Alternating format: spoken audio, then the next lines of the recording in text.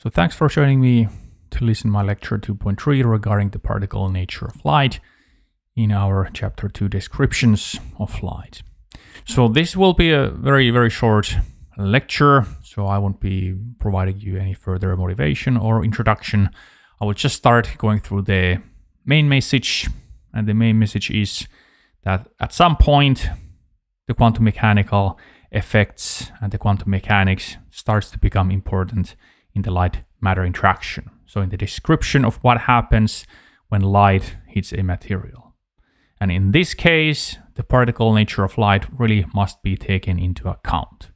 So what this means is that, for example, in the light-matter interaction, we may no longer be able to describe what happens using waves and an electromagnetic radiation, but rather we should take use of a concept of photon, and we should really quantize the radiation so that it's not just a classical field quantity anymore. Of course, it will be a field quantity, but they just there will be differences in the properties. So it has a quantized nature, so to speak.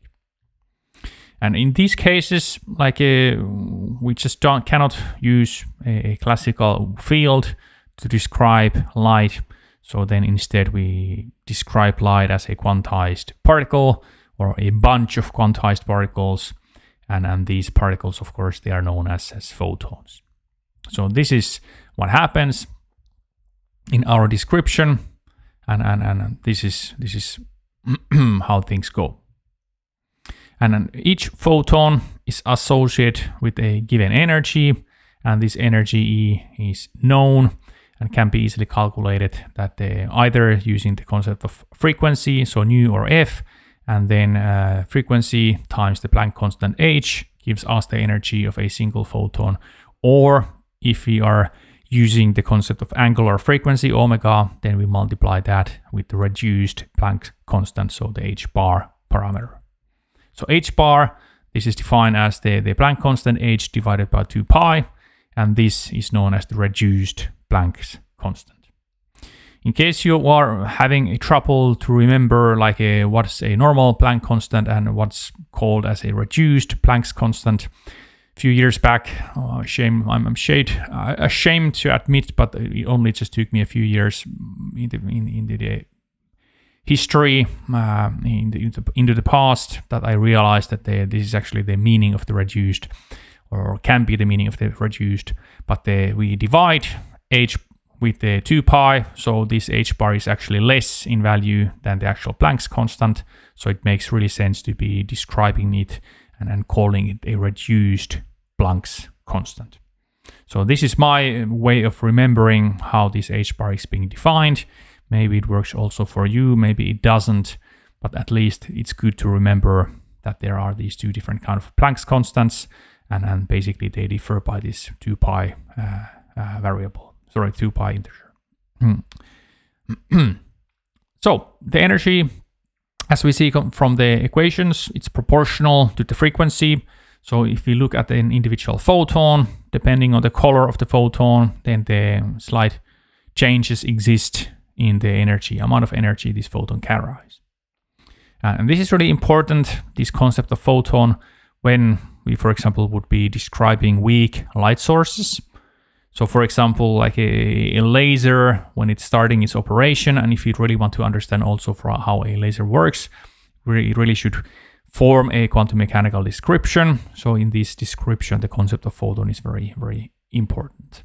So in essence, the kind of the light matter interaction that takes place, we really also need to take into account the fact that we have a material system that is quantum mechanic in nature, and somehow we should take this into account to understand how the interaction takes place. So there also it's quite natural to use the concept of photon to understand what happens. So that they kind of like a photon carries a single quanta of energy and so forth. And when we are thinking of other occasions where the concept of photon is quite useful and often arises, we can also think of individual atoms, individual molecules that are fluorescent, so they emit light. So in these cases, For example, it's easy to imagine that a single piece of a atom can only emit a single piece of a photon at a time. So then this level of description becomes more appropriate. But in this course, we really most of the time neglect the quantum nature of light entirely. We do a little bit treat the matter quantum mechanically in very simplistic terms when we are wanting to understand how a laser behaves.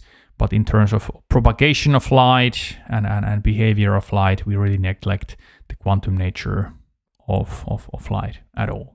So this is the kind of like a starting point that you could remember. In the follow-up courses, we will be dealing more with the quantum nature of light, so-called non-classical light sources and non-classical light, but not here. And of course, if you would go into more advanced courses, let's say like on a course of solid-state physics, there it's more natural to not deal with the classical fields, but rather with these kind of quantities, because most of the time we are really interested in understanding how a single piece of energy quanta is being transferred and inside the solid piece of a material under question. So this is my quick lecture on this topic. So the main message here is that please remember that there is this wave-particle duality of light, so that depending on the context, you either should be treating the light electromagnetic radiation as a wave, but in other instances, it's better to treat it as a particle. And depending on the context, like either way, other emphasis of the kind of treatment is easier and more easily results in the correct result than the other. And most of the time here in this course, the wave nature is perfectly adequate. So thanks for listening, and please join me when we will be covering the chapter 3 regarding wave motion. So we will be there developing more the mathematics that helps us to understand light and propagation of light. So thanks and bye-bye.